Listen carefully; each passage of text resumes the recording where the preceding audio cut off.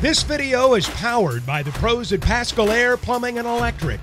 Arkansas owned, Arkansas operated. GoPascal.com. Hey, Coach. Just curious about the progress of Max Fletcher. First of all, God got a big leg, but he was inconsistent last year. Has he made progress in that regard? And what are your thoughts on him? I think so. He had a really good spring, really good summer. We did a lot of charting in the summer as well. I was really proud of him there. Today was our first day to punt live. I think out of his 3 punts, he hit what I'd call an A ball. Second ball is a B ball, so 2 of the 3 were pretty decent balls. But I think he's heading in the right direction. When I was at Georgia, Jake Kamar was a punter we had there, and Jake was a really good talent coming out, very much like Max. But his first year at Georgia, he had an okay season, but his second year, he was just off the charts. So I'm hoping to see Max do the same. I think that first year as a punter is a really tough task. Kickoff man, typically had somebody else kicking off besides Cam. Who's in contention for that now? I think I think we're in a good spot. Cam's had a really good spring, summer, and I think the start of fall camp's been good. We also have Devin Bell that transferred here, coming this spring. I think has a real shot, and then Blake Ford's another guy that's been on the team for a while. And I think all 3 of those guys are going to have a real opportunity. I've been pleased where they're at. We've been blessed here. We had Vito here, and we had Bates here the last few years. That's made a big difference. But I feel really good about those 3 guys. Whichever one's on the field, I think they can all do a great job for us. Given your brothers, would you rather have somebody besides Cam pick off just since he's already home field goals and free throws? Yeah, honestly, I have no preference on that. I think when a kid's a freshman, to be able to come in and kick field goals and then take those responsibilities is better. But I have no problem with it. I don't think it dictates your performance one way or the other with field goal. I think when you get in the world of field goal, kickoffs, and punting, I think you got to be real careful there. With Cam, he's been so good for these first 2 years with accuracy and distance, and how can he get better? Do you feel like he is better, and if so, how? In what way? Yeah, I think what we've talked about from day one. Let's be at 80% or better, and he's done that the last 2 years. I think he's around 83% in 2 years. But this year we'd love to hit that number of 90. I think if you ever can get the number of 90, then you can talk about having some opportunity for awards at the end of the season. But what I like about Cam, particularly last year, we missed a field goal at Texas A&M, but then he came right back and just got on a streak of about, I think, 6 or 7 field goals in a row. That's what he brings to the table. He's a very strong-minded young man, and I like the way he approaches the game. Special teams often a good time to see freshmen pop. Any freshmen sticking out to you? Right now we're really looking for what we call our role players, our core players, and our 70th man. So kind of definitely look at the freshmen, but the role players for us are guys that may start on offense or defense, and then we like to get them on teams for 1 or 2 units.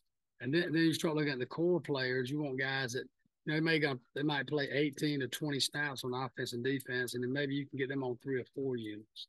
And our 70th man, if y'all remember 2 years ago, we had Nix that was on our team as a shield for us, and that's kind of a guy that his role is only special teams, and he started for us on 3 units that year. So that's kind of how we're breaking it down.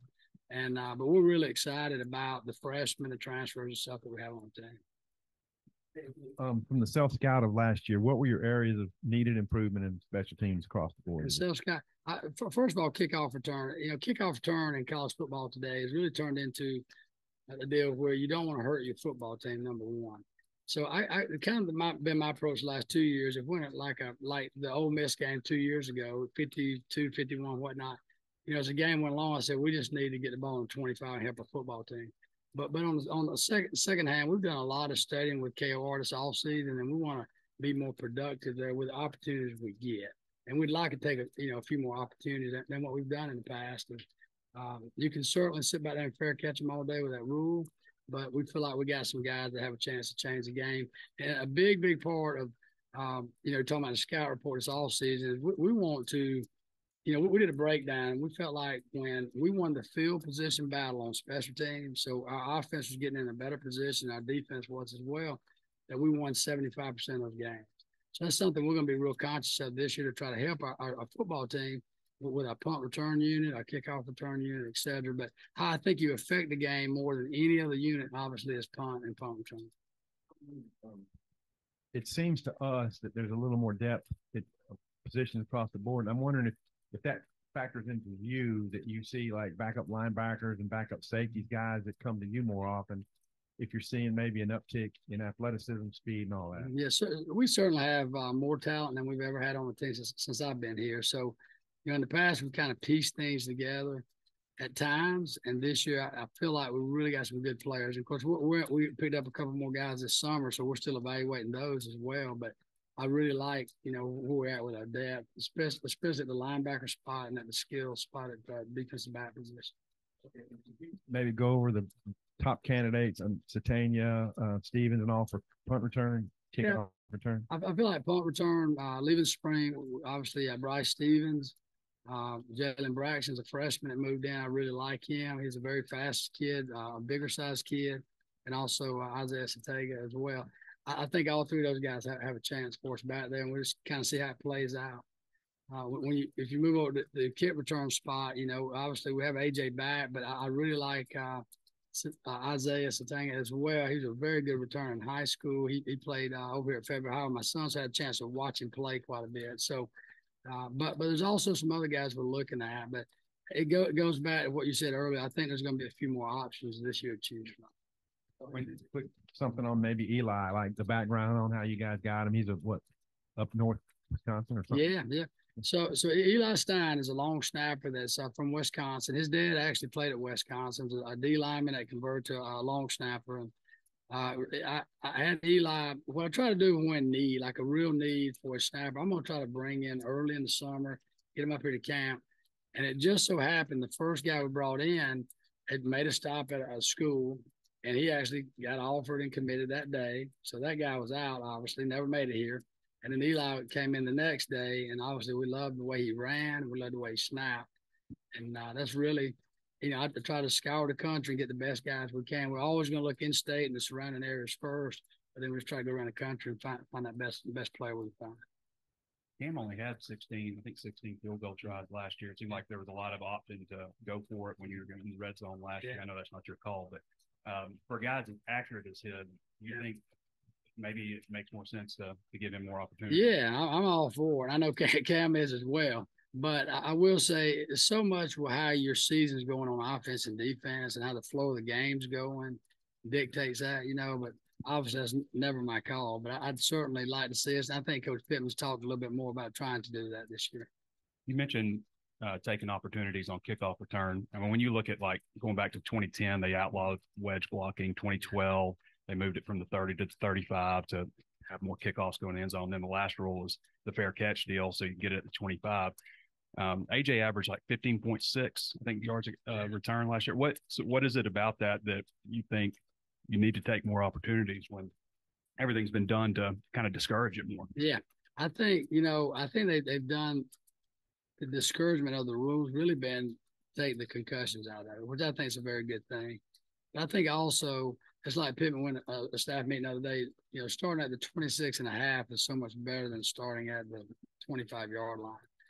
And I also think that, when you look at numbers like a kickoff, we've been really good because we have a great kickoff guy, right?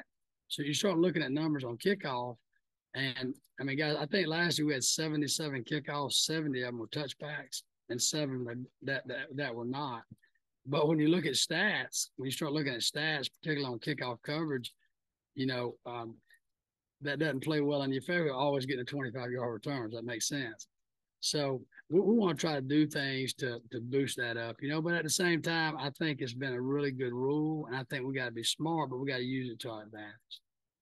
From a recruiting standpoint, how do you think things are going this year? And I think people probably don't know you're viewed as one of the top recruiters in the class. And just what's your approach? What do you think separates you, I guess, from other recruiters? I think we have a lot of good recruiters on our staff, and for me, I just I really have always worked from who I am, just try to be a good friend to somebody and talk life lessons with them. And, I recruit a lot of different areas, but I really have tried to focus in Alabama the last 2 years because that's where I'm from. But we also have a lot of years of recruiting from Orlando to West Palm, you know, and that's kind of where Rocket Sanders comes into play. And we don't go down and get a lot of guys. We just try to pick up a guy if that matches us, that would have interest in coming here to Arkansas. But I just think be who you are. You know, that's the biggest thing that can make you do recruiting. I just think I know Eli hurt his finger at the end of last year. I just think his freshman year went overall. I think it went really well. You know, we're in camp last year. I remember calling Eli in. I go, hey, Eli, you know, you're not communicating with our players. Like, you're not talking to our specialists. You're just a real quiet kid by nature. But I encourage him to start having conversations with those guys. And Cam, I thought, was very good with that, having those conversations with him. And because, you know, as a young guy, you don't really understand what's going on exactly until you got to snap your first snap in the game. But I like the way he responded. You know, and I'm from the South, he's from the North, so you're kind of completely different people, but he comes from a really good home. I think that has a lot to do with his success. And of course, obviously his dad snapped in college as well. I can't think of any bad snaps he had. I mean, they always say about the great thing about a deep snapper is if you don't notice him, he's probably doing a good job. No, if you're not saying his name, I'm pretty happy. If you're saying his name, we got problems. So unless he's making a tackle. And Eli did make 2 tackles last year. I was proud of him, 2 solo tackles. And then is Max, I guess, is he your number one holder now with Reed gone? Yeah, Max. So it's kind of a story with these holders. It seems to happen every year. But every time we take a punt, we say, hey, you got to learn how to hold. Nobody wants him to hold. So Max last year, we were in camp, and everybody avoided Max like the player because he couldn't hold. He was learning, right? So, but that evolved into he was snapping in the bowl game last year. And Cam said he's one of the best he's ever had. So I don't know if he's doing that to boost his confidence or he feels that way, but I still think that's just Max working at his trade. Reed Bowers, same deal about 3 years ago. Nobody wanted him, and he worked his trade and got pretty good at it. And then I know it's probably a little technical, who would be your number 2 holder somewhere? Right now, probably Devin Bell. He's done a good job. He held a little bit at his previous institution. And reading up on Larko, man, that guy does it all. It's pretty good numbers, kind of. What's the story on him getting here, and where could he play into the mix? So we always try to be 3 deep at kicker, punter, and long snapper. I know initially you might go, wow, why do you need that many guys? Well, you go through a season, right? And our 1 and 2 guy will always kick on Tuesday, Thursday, game day. Well, Monday and Wednesday, you need somebody kicking and punting to your return units, kickoff return, punt return. So that's where they can take a load off. Instead of Cam kicking Monday, Tuesday, Wednesday, Thursday, he can go 3 days a week. I really try to. That's why I do that. But where does Larko fit in? Larko did some really good things at UT Martin, and what I like probably best about him was he kicked against Tennessee at Tennessee, so he'd been in a big game. So I wanted to bring in a guy that had been in some games, that had done some good things that we could bring in here. You never know about injuries. Eli got hurt last year. We never want that to happen, but when they go down, you just don't want to miss a beat. Like in the Ole Miss game, do y'all remember any bad snaps? Eli went down about right after halftime. We brought in some other people, and we didn't miss a beat, right? So that's kind of what you're looking for at every position. Well, one more. But the mechanics of, Cam's been kicking, Eli's been snapping, Max had, and he's held a little bit. But how did he feel about that 3-man, team on field goals next point and stuff? So I have being 3D. No, I mean those 3 guys together. Yeah, no. I think the more they're together, the better they become, and I think we're seeing that. Man, we come into camp last summer and we were rolling snappers. We're trying to see who's going to be the snapper. We're rolling them all the time. I know it's very frustrating for the holder and the kicker, particularly the kicker. But and then we settled in and we just kind of stuck with our 3 guys through the year. But it's good that they went in they've been together all summer. I would say the bowl game, Eli was still out with injury. They had the summer and the spring, summer, and then, of course, fall camp. I wanted to follow up on something you said a minute ago, and I think I understood what you meant, but you were talking about the touchback percentage, and that 7 of them were returned. So did your stats show that you were tackling inside the 25 on a lot of those? So the question you have is, so the 7 we returned? Yeah. Do you want to kick down to the 1 and maybe try to pin people more? Is that what Yeah, it's kind of what you talk about game plan wise. If they have a dynamic returner, obviously you want all touchbacks. If they have a guy that you feel like you can pin inside the 25, same thing. It's all about field position battles. So we want to be able to do that if we feel like our personnel. And we've had some years here where I didn't feel real good about personnel covering. So having a guy who can kick it out was really a big deal. But obviously, there's so many things you can do on a kickoff to dictate field position if you're willing to do it. So in other words, you'd be more willing to let's just don't go touchback. You'd be more willing to try for more pinning this year. Yeah, like you love to have a hang time, 4-0 hang time, 10 to minus 10 to the goal line, let's say, and then get a chance to try to pin inside of 25. You'd love to be able to do that. BetOnline is your #1 source for all your betting needs. Get the latest odds, lines, and matchup reports for baseball, boxing, golf, and more. BetOnline continues to be the fastest and easiest way to place your wagers, including live betting and your favorite casino and card games available to play right from your phone. Head to the website or use your mobile device to sign up today and get in on the action. Remember to use our promo code BELIEVE, that's BLEAV, for your 50% welcome bonus on your first deposit. Bet online, where the game starts.